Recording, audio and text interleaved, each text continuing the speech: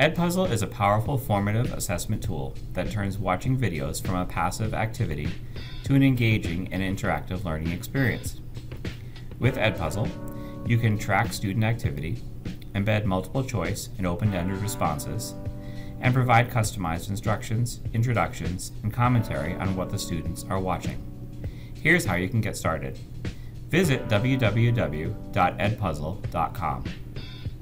Click on Sign Up in the upper right-hand corner.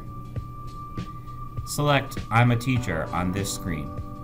Note that you can be both a teacher and a student, but for our purposes today, you'll be acting in your role as a teacher. You don't need a Google account to sign up with Edpuzzle, but I recommend it. Click Sign In with Google. Select your account or log in. Complete the requested information and check I agree. Then click Create New Account. Type in the name of your school. This will allow you to connect with other educators using Edpuzzle at your school. Then click Continue. Select your grade level and subject area. You can choose more than one of each if applicable. Verify your email address.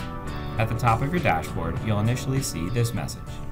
Check your email to find the Verify Your Email Address email from Edpuzzle. Click the button and you'll be brought to this page. Then click Get Started.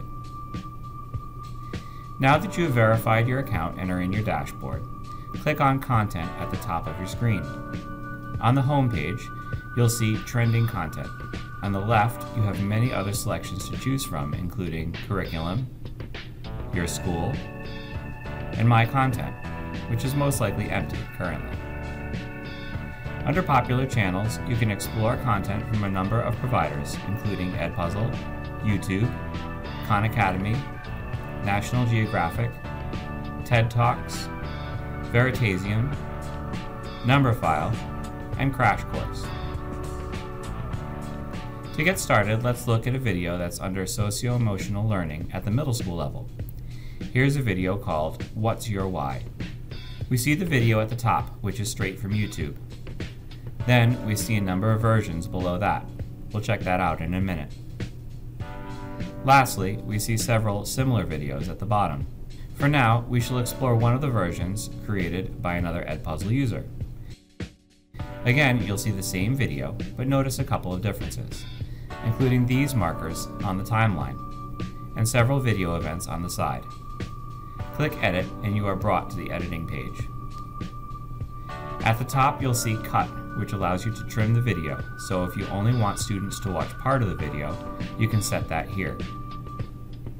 VoiceOver is not available on YouTube videos, but if you use a video from another source, you can record yourself talking over the video. Questions is where you add or edit questions at various points throughout the video.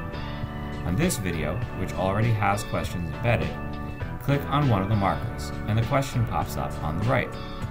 You can edit the question by clicking the pencil, or you can add an additional question at this point by choosing either the multiple choice, open-ended, or note button.